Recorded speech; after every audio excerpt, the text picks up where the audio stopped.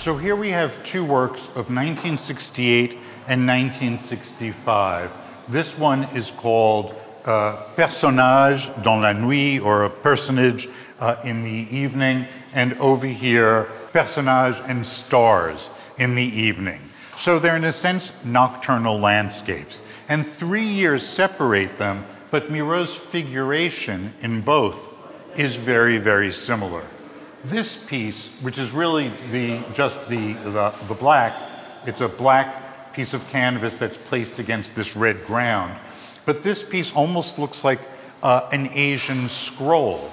And in fact, Miró in the 1960s made 2 trips to Japan and studied calligraphy with a master calligrapher and was very, very interested in the Japanese tradition of mark making and of calligraphy. What's so interesting is to see similar figuration, both done in the form of nocturnes, but over here he incorporates collage. And if you take a look, some of this material obviously is not just fine art paper from his studio. These are other things that maybe were thrown away. Perhaps a child's mask is what this looks like, that he then repurposes and reuses, turns upside down, and now creates a fantastic personnage flying in the night sky with the stars. This gallery is dedicated also to Miró's treatment of the figure. And the centerpiece of this gallery is a very important painting from 1929, which is called La Fornarina after Raphael. La Fornarina is a painting of a beautiful woman by Raphael that was thought to be, or some historians think was, Raphael's mistress. And so Miró takes a kind of found object, a very famous painting, and in this series of what are called imaginary portraits, he then submits them to, again, his own act of deformation. So La Fornarina's eye now becomes this fantastic fish. Her hair and hat become this incredible organic brown form. Her chest and breasts become enormously enlarged and bulbous, and the entire body is just reduced to something that almost looks like a volcano. One of the things that Miró was interested in here is color, and interested in thinking about color as a kind of structure. This, 30 years before the color field painters in America, people like Barnett Newman and Mark Rothko were doing that. So he takes colors that are on the very dark range of the color spectrum and forces you to make all sorts of visual distinctions and to really look at the painting and look at it in terms of color as structure. Here is a wonderful drawing called The Acrobats. And I'm not sure if this is entirely true. This is 1937, but Miró was a very close friend of Sandy Calder.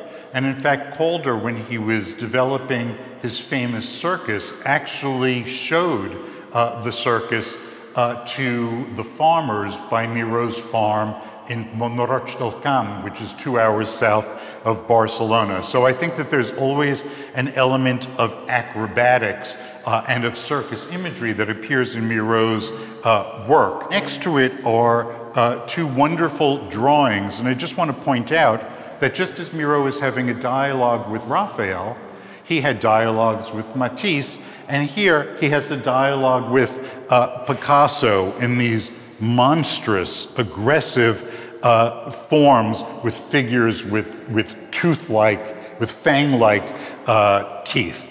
So these I just wanted to put together and to talk about Miró's challenge to the hierarchies of the body.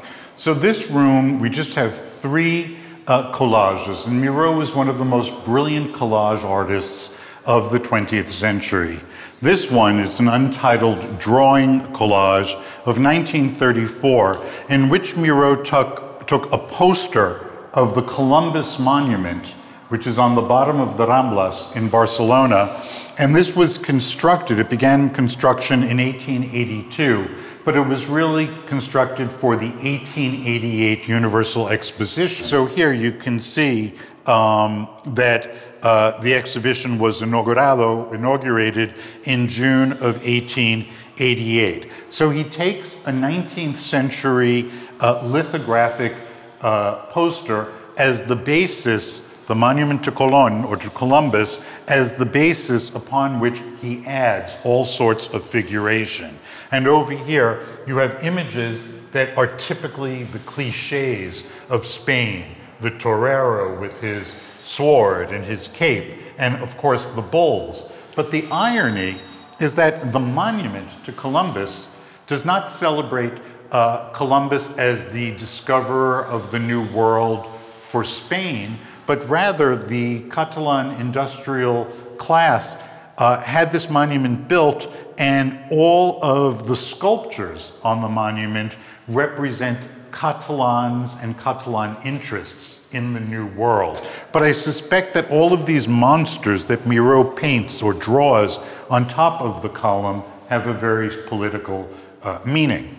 At other times, he uses different types of collage elements. These are decals for flowers, for fish, for a mallard or male duck. And what we really have, it's from a series called Metamorphoses, and what we have is a male and a female figure, the female with her two breasts, and the fish as a kind of not very polite surrogate for her anatomy, and the male duck representing the male figure. There's always elements of eroticism and sexuality and sometimes black humor in Miró's collages. This room, which is going to be roped off, we don't want people to enter it, but we have two objects in the collection made in 1973 that require conservation.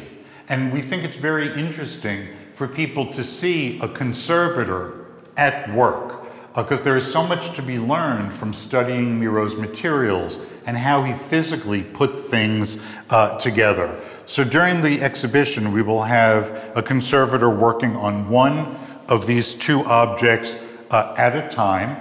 And when the object is finished, when the work is done, they'll be hung on the wall. And the idea is to do documentary photographs and perhaps a video log of the whole development, so people can learn a lot about Miró's approach to his mediums, to techniques, and to materials, which were enormously important for him. This room is filled with paintings that have a grid-like structure, a quadricula, or a series of horizontal and vertical lines in which the figure almost disappears into the grid.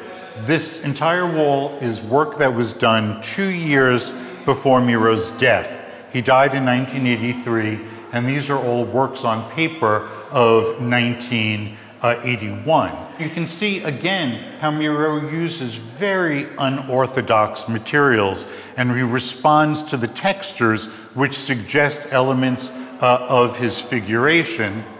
And in this work, which I'm particularly fond of, it almost seems to relate to de Kooning's paintings of women of the early 1950s, and to other works of the late 1940s, where de Kooning, in a sense, breaks up the anatomy of the figure and redistributes it all across the surface.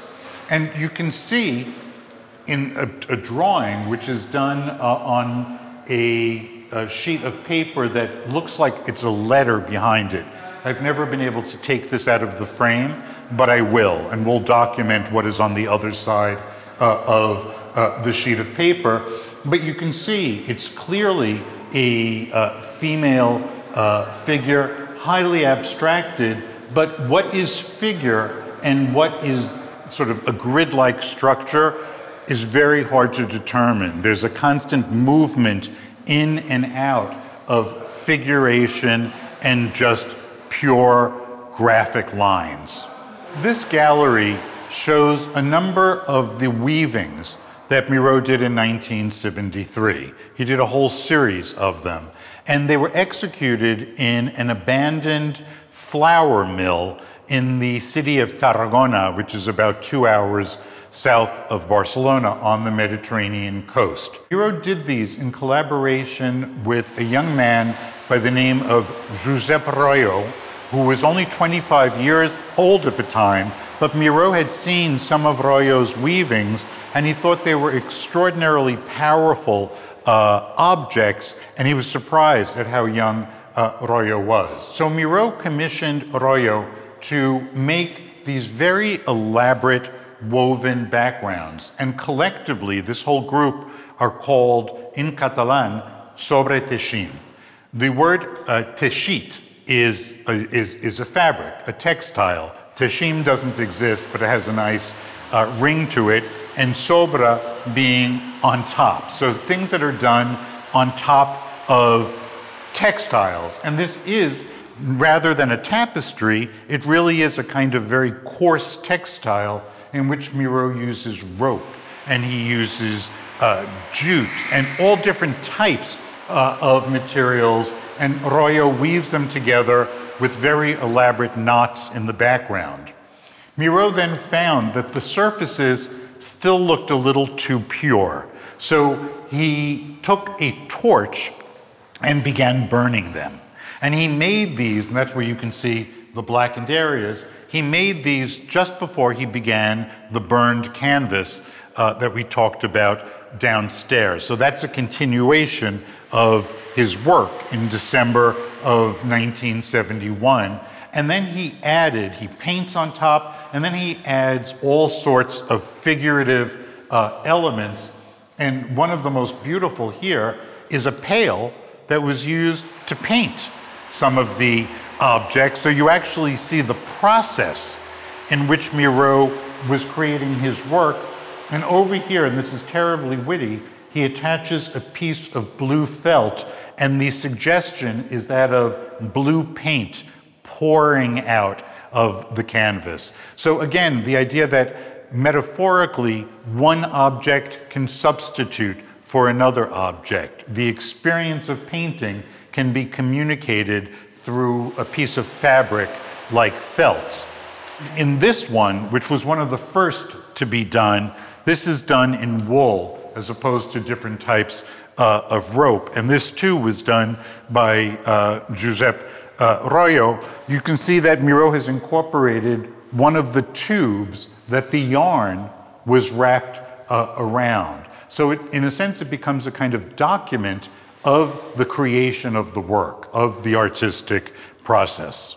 And you'll find the same figuration here done in a very literal way with pieces of canvas that have been cut out. And Miró liked the idea that everything would not just lay flat, that it would have an almost sculptural effect, but you'll see this exactly in his paintings as well. I wanted to show the sobre teixims in the same space or in a related gallery as a series of drawings that Miró made a bit earlier in the 1960s. If the sobre teixims are all about materials, physicality, texture, objects from the real world, these images are about the void.